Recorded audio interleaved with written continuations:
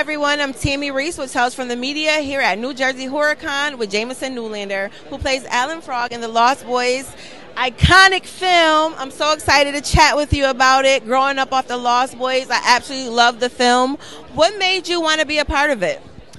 So, like when I was an actor as a teenager, this kind of movie, like everybody in town auditioned for this movie, So it was like, first of all, an honor to even be asked to audition, and then getting the role, there was no way I couldn't do it. It was just such a good group of people, a group of actors. Joel Schumacher was a good friend of my acting teacher, so it was just seemed like a good natural fit, and it was all kind of magical from there, you know what I mean? Your character worked in a comic book store and you had so much knowledge about vampires. What else would you say would describe Alan Frog? What else? You mean beyond vampires and comic books? That's interesting. That's a good question. It's like I've been with this character for a long time because we did the sequels as well, and so I had to think about it. And I would say that, something that might be a little bit of a spoiler for the third one, but is that Alan Frog's into taxidermy. Yeah, sort of taking the blood from animals and, kind of like Grandpa did in the first one. So a little bit of stuff there. Why do you think the Lost Boys is still iconic to this day? I love the soundtrack, I love the script, I love the cast. What else do you think makes the Lost Boys just so beloved in 2024? So, that's a great question, and I've thought about this a lot because when we do these panels and stuff, people ask this. Audience members are sort of, it's the same thing. It's overwhelmed by how even in this day, and 38 years later, people are loving it. I think that it has to do with the fact that Joel Schumacher didn't want to just make a vampire movie.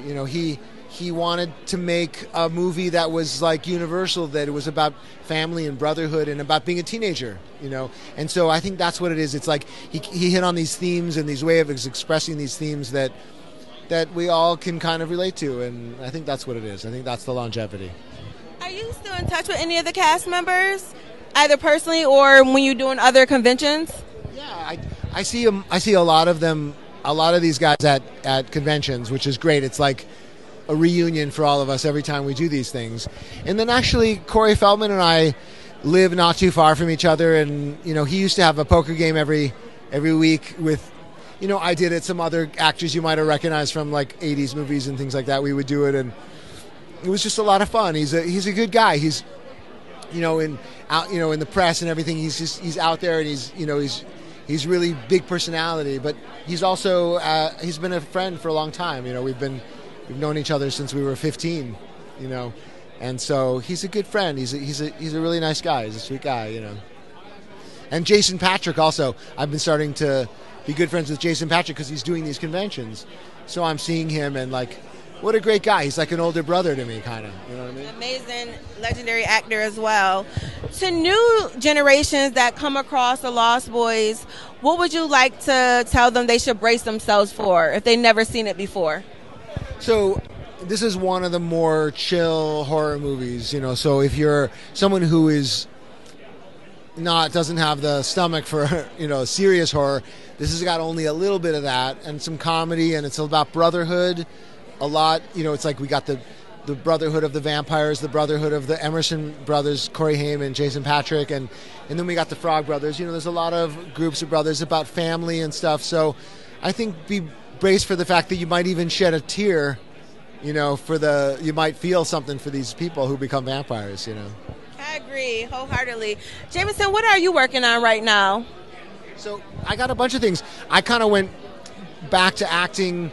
I was acting in theater for a long time in New York, and it sort of my film career, didn't advance for a number of years. And around Lost Boys 3, Lost Boys: The Thirst, which is, I guess, almost 15 years ago now, I started doing some more acting roles. So I've been doing a bunch of things like that. I have a film coming out called Mr. Manhattan next month. Congratulations! Thank you. And I'm doing this show. Actually, I have a poster for it. It's I'm going up to the Santa Cruz locations of Lost Boys, and like, you know, this is on, that's the boardwalk, like current present day, those colors and everything. Yeah. And so checking out the old locations and like talking about them and bringing on other cast members and stuff, we found the Frog Dad, the guy who's behind us in the comic book store, you know, our parents who are behind us. We found this guy, and he was on our show, and he's been in Santa Cruz the whole time, you know. So like just finding hidden gems like that. It's check it out. It's on my YouTube channel. It's really cool, you know. Well, I must say it's an honor to meet you. Growing up, just loving horror. The Lost Boys is definitely one of my favorites, and also the movie got me loving The Doors. Yeah, right. Yeah, it's a nice little callback for The Doors. It worked out that Jason looked like Jim Morrison a little bit. Yeah, exactly. Which I think must have been accidental. I can't imagine that they're casting for a Jim Morrison lookalike, you know, but he has that same sort of like fierce good looks, you know, of Jim Morrison. And so, yeah, I think that probably is what brought them to use that song, to use People Are Strange. I remember watching the trailer, you know. It's like I was in this movie, but I hadn't seen the trailer yet, you know, and that song was playing, People Are Strange was playing, and I didn't really know the Doors before that. I mean, I knew who they were, but I didn't love them. So that's what happened to you. Yes. That's great. Thank you again, Jamison. So nice to meet you. Enjoy HorrorCon. Definitely. Thanks a lot. Good to talk to you all.